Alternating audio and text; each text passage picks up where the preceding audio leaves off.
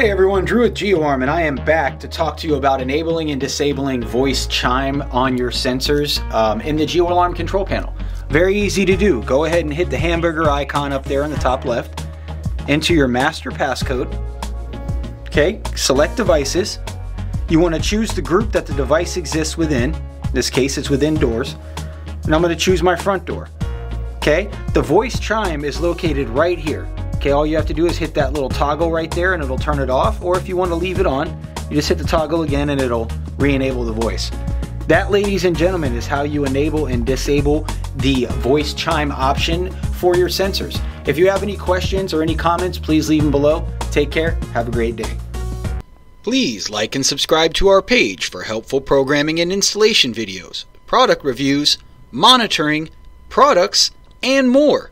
Visit www.geoarm.com or call 877-443-6276.